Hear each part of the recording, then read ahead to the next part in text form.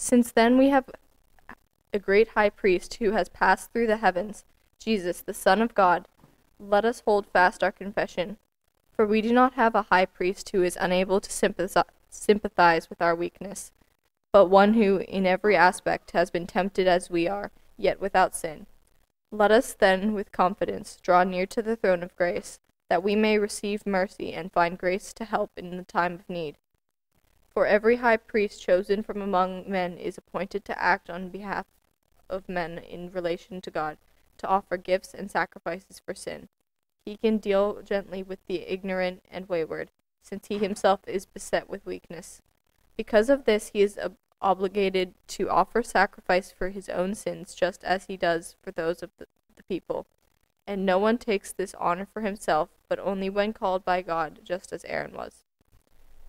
So also Christ did not exalt himself to be made a high priest, but was appointed by him who said to him, "You are my son, today I have begotten you." As he says also in another place, "You are a priest forever, after the order of Melchizedek." In the days of his flesh, Jesus offered up prayers and supplications with loud cries and tears to him who was able to save him from death, and he was heard because of his reverence. Although he was a son, he learned obedience through what he suffered, and being made perfect, he became the source of eternal salvation to all who obey him, being designated by God a high priest after the order of Melchizedek. This is the word of the Lord.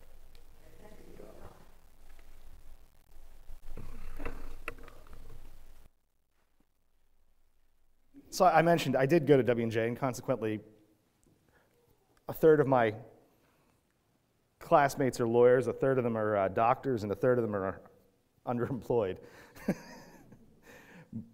and because of this, we made all the lawyer jokes, right? You know, what do you call 3,000 lawyers at the bottom of the sea? Good start, all that stuff. But here's the thing, lawyer jokes are only funny until you need a lawyer. And lawyers are like fire extinguishers. They're one of those things that you never need them until the moment you really, really, really need one. And then suddenly they become very, very important. And trust me on this. When you need a lawyer, you want a good lawyer. Once upon a time, I naively assumed that most attorneys were basically, competent. Turns out, no. No, there are bad lawyers. And if you get stuck with a bad lawyer, you're going to have a bad day.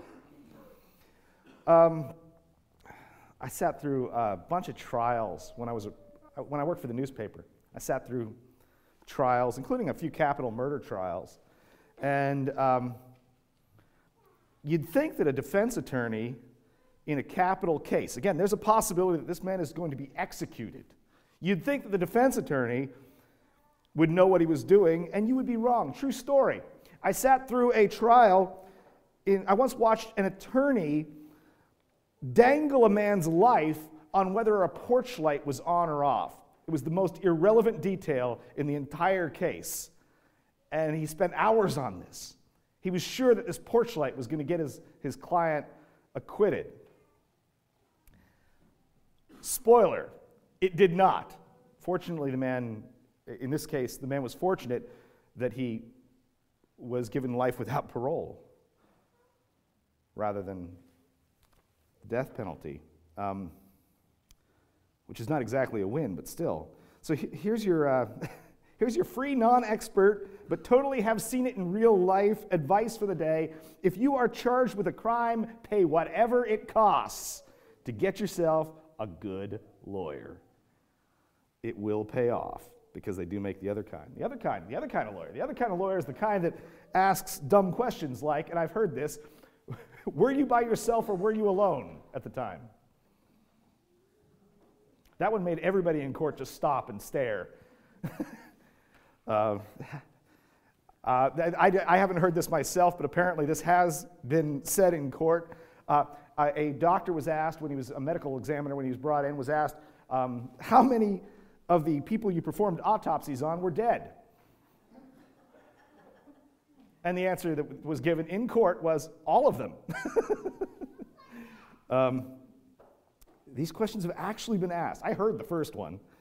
I have no explanation for them apart from the fact that these lawyers were terrible at law and other things, apparently. Allow me to introduce you to Kansas ex-lawyer Daniel Hoover, whose defense in a capital murder case involved describing his client as, quote unquote, a professional drug dealer and a shooter of people. When your attorney starts saying those things about you, get a new attorney. Actually, the whole case was overturned by the Kansas Supreme Court on the grounds that the lawyer was, and I'm not making this up, inexplicably incompetent. So you want a good lawyer. It's important. Good advocate. Now, that's no less true of judgment before God than it is of judgment before an earthly judge. The same way you don't defend yourself in a capital murder case, you don't want to defend yourself when you stand before God to answer for your life. Let's be honest, you don't have a case. I hate to be the one to break that to you. You do not have a case. But that's the point of the latter half of Hebrews 4 here and the beginning of Hebrews 5, is that when we stand before God, we need something better than the best lawyer. What we actually need is a high priest. More on the difference that in a minute. And you have one. You have a great high priest in Jesus Christ. Now, go back to the Old Testament. Think back, all the way back to Moses and Aaron. And you discover that in the Jewish mind, priests are actually kind of like lawyers. The priest functioned a little bit like a lawyer on behalf representing the people of Israel before God. The high priest in particular was the voice of the people. Once a year, on Yom Kippur, the Day of Atonement, the high priest, dressed in all his robes, with bells around the bottom, around the hem, would once a year, enter into the Holy of Holies, that innermost part of the temple in Jerusalem, and would make sacrifices and pray for forgiveness for the sins of the nation of Israel over the last year. And the bells were on his robe so that the people outside could tell that he was still alive and still moving. Because the fear was that if the high priest slipped up, if he did something wrong, or if he was insincere, that God might strike him dead. And he had a rope tied around his waist while he was in there so that he could be pulled out. The high priest made sacrifice for sin. It was a serious business. Now, Hebrews is a book here. We've been reading through Hebrews. Hebrews is a book written to Jewish background believers who were under intense social pressure to conform to the old ceremonial law, including the laws regarding sacrifice. We can't appreciate this pressure because we don't have exactly that. We have other forms of pressure. You live under, okay, you want a modern analogy? I think it's nothing more pertinent than the present secular orthodoxy regarding sex and gender and those things. But every age has its temptations. In any case, the argument here, which like the rest of Scripture is for you, is that you have one greater than any high priest interceding on your behalf. You have the best lawyer in the universe. And better than a lawyer, you have an advocate. And the result of having that great high priest, here in verse 16, and then I'm going to go back a couple verses and explain how this works, but look at verse 16. It says, "Let us then with confidence draw near to the throne of grace, that we may receive mercy and find grace to help in time of need." So that the net effect of having a great high priest is that you can approach the throne of grace in time of need with the assurance that you will receive mercy and find grace to help you. So that's the effect of having a great high priest. But what kind of high priest do you need? There's a few things that this high priest has to be in order to really help you. The first thing is you have to have a high priest who actually knows what you need. You have to have a high priest who knows what you need. And that should be, in the promise here, is he does. And that should be an encouragement to you. What hinders us in prayer? Because if I'm going to sit here and I'm going to talk to you about prayer, you're all silently feeling guilty. Because none of you, nor I, live the prayer life that we know we should.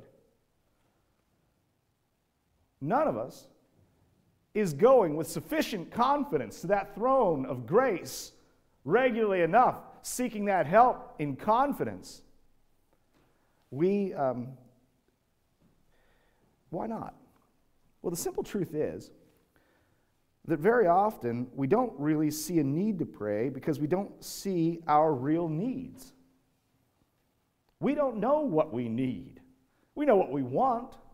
We don't know what we need. When in your life do you find that you spend the most time in prayer? When in your life do you spend the most time before the Lord? I'm willing to wager, not that I wager, but whatever, I'm willing to wager that it was a time when you were in big trouble. Maybe it was a time when someone you loved was ill. Maybe it was a time when you were ill. Maybe it was a time when you were in terrible financial trouble or you were in some kind of terrible trouble. That's when we pray the most. That's when we pray the hardest. And why? Because in that moment, we know what we need. I need somebody to get better. I need some way to get out of this trouble that I'm in with my bills or whatever it is. I need a job. You know, it's just a real clear need. You see it, you know it, and you take it to the Lord. Well, the promise here is that we may not know what we need, but our advocate, our great high priest, does. And in time of need, we're able to go to him with confidence and find help. Not necessarily the help that we want, but the help that we really need. We need, verse 14, again, taking it back a couple verses here, we need an advocate, we need a great high priest. This will sound dumb, but it's pointed out here. We need a great high priest who knows God. It was not enough to put on the robe and to go into the Holy of Holies in the temple in Jerusalem there. Because not anybody can be the high priest. First of all, there's supposed to be only one of them. During the time of Jesus, there were some mistakes made in that regard. You don't wake up tomorrow and decide, I'm going to be the high priest. First of all, you have to be a direct descendant of Aaron. You have to be what in Hebrew is called a Kohen. So if you run into anybody, this is little aside. If you run into anybody of Jewish background whose name is Cohen, with an H in the middle, you see Cohen, that is almost certainly a sign that their tradition anyway is that their family it was a priestly family. Kohen means priest. You have to be, you don't get to become a priest. You don't study to be you do study to be a priest, but you don't go to school, graduate, get high enough grades, and yay, now you're a priest. No, you were born one. You don't get to use, what good is a priest who is not in the Old Testament? What good is a priest who's not an Israelite? It's very difficult. You don't want some Canaanite pagan priest going and making sacrifices for you. You need a priest who is a born priest and who knows God.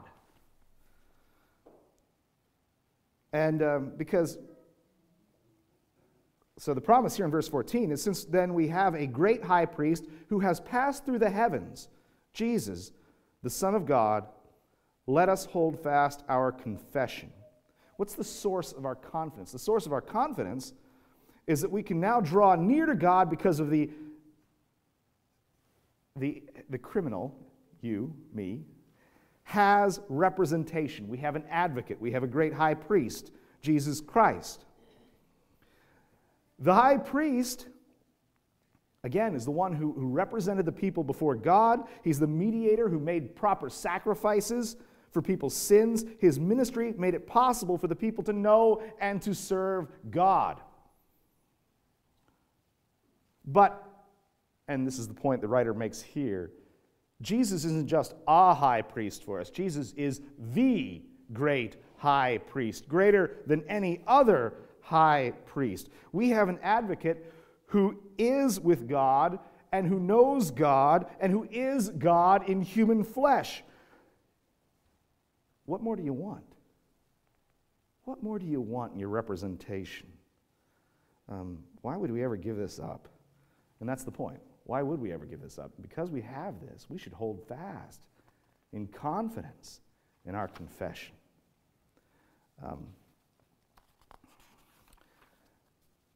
And we need an advocate, finally here, verse 15, an advocate who knows us. So we need an advocate who knows what we need, because he's got to know what to do. We need an advocate who knows God. And we need an advocate who knows us. And that's what it says in verse 15, for we do not have a high priest who is unable to sympathize with our weaknesses, but one who in every respect has been tempted as we are, yet without sin. Now, the author of Hebrews here is not saying that Jesus experienced every detailed temptation that you will. I doubt that Jesus was ever tempted to run anybody over with a car because, no cars. But, pardon? A camel. Is that a temptation to run over a man with a camel? I do not know. If that's a thing that people did, it might be. Man. So, molecular homicide? Yeah. But think about it. Is Jesus tempted to big things? Is Jesus tempted to anger? Absolutely. See it in the Gospels. Is Jesus tempted to try to take power for himself? Absolutely. Is Jesus tempted to take the easy way out? Absolutely. Is Jesus tempted not to do what he has come to do? Listen to his prayer in the garden the night of his arrest. He says, Father, if it be possible, let this cup pass from me. He knows the temptation. Absolutely. And the only difference between him and you in this respect is not temptation. The difference is that he experienced this temptation and yet was without sin. That where we get it wrong, he got it right. And this is important because, it's tempting to think. Okay, I'll let you know a little secret of pastoral stuff. Regularly, people come to me, and if you're one of these people, forgive me. Regularly, people come to me and say, Pastor, I have to tell you something. I say, okay, what? I've done something terrible. I said, okay, what? I'll pray with you. Sure, we'll try to help you seek forgiveness here. Oh, no. I've done something. When I tell you, you'll hate me. I probably won't, unless, whatever. No, if I tell you, you can never look me in the eyes again because what I've done is worse than any other person I know. All right, spill it. And then they tell me something completely mundane. Something really not very interesting.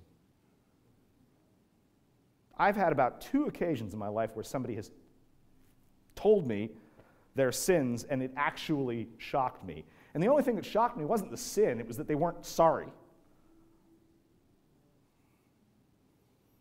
Most of the time, so when you're tempted, someday you're tempted, you're going to say, oh, you know what, I've done such bad stuff, I've been so awful that I'm just worse than anybody else on the planet.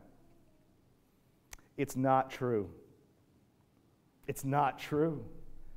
I mentioned it before. Every single person in this room, first of all, we have solidarity amongst ourselves because every single person in this room comes into this room on exactly the same basis. You are a sinner. You are a sinner who has heard, or hopefully will hear, the promise of forgiveness and new life and eternal life in Jesus Christ through his blood shed on the cross. Everybody here is in exactly the same boat. But you also have a great high priest. Your advocate before God the Father, standing before the throne of God, is one who has known every temptation that you have known and is able to sympathize with you in your weakness. You read the 103rd Psalm? It says that he remembers our frame. He knows that we are dust. The Lord knows you better than you know yourself. The Lord knows your weaknesses. The Lord knows what you think are your strengths, and probably aren't. And you have a great high priest who has passed through the heavens, who knows your need, who knows God immediately, and who knows you in every detail, who has been tempted in every detail, like you, except without sin. You have an intercessor. That should encourage you. Finally, again, back to verse 16. Because of those things, that's why you are able to draw near. You're able to draw near with confidence the throne of grace that we may receive mercy and find grace to help in time of need. Now, it's important here. I began this with an analogy to a lawyer. And in a sense, Jesus acts that part for us. But he's not called the great high barrister here. He's not called the great high attorney. He's called the great high priest. Why? Because in interceding for you, what does a priest do that a lawyer doesn't? Well, the answer is the priest makes a sacrifice. The priest makes a sacrifice for your sins. And as our great high priest is the one who has made the one final, complete sacrifice in himself for your sins and your guilt. The work of the advocate here is the work of a priest. This is our confidence before God, that Jesus has shed his blood for us.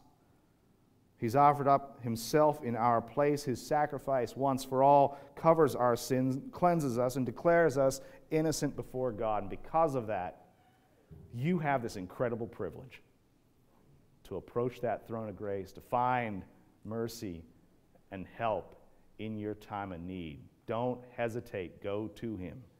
Amen.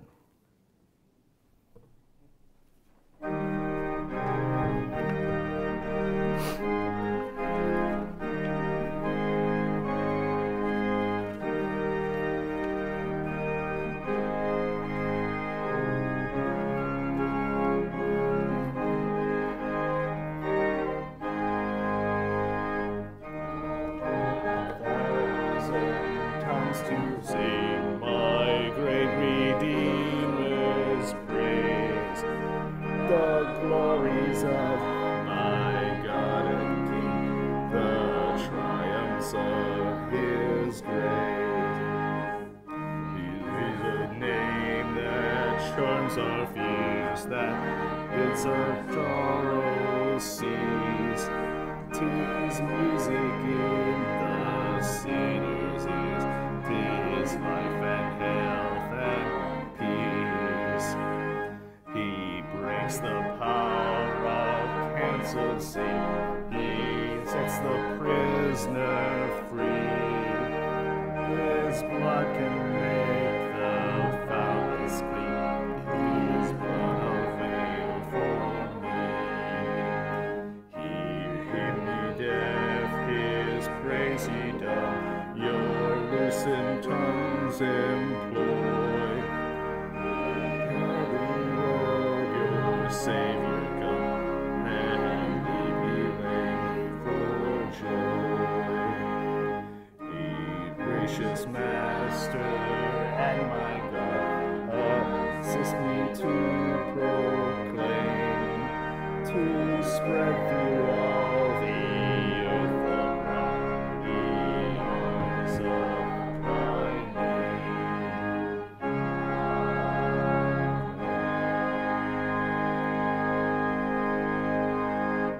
So your free mundane life advice of the week is don't try to represent yourself in court. Get yourself good representation. Pay what is required. It is worth it. But likewise, do not expect to represent yourself in front of the judgment seat of God. Get yourself good representation.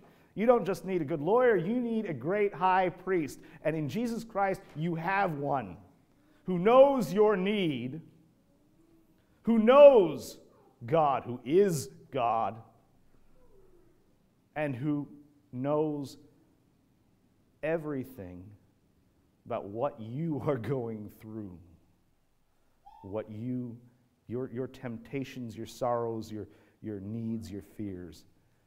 So with that in mind, let us then with confidence draw near to the throne of grace that we may receive mercy and find grace to help in time of need. May the Lord bless you and keep you. The Lord make his face to shine upon you and be gracious to you. The Lord lift up his countenance upon you and give you peace. In the name of the Father, and of the Son, and of the Holy Spirit. Amen.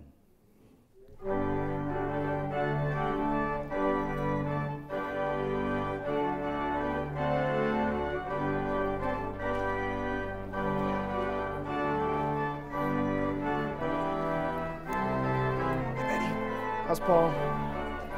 Cast might come off on Wednesday. Good.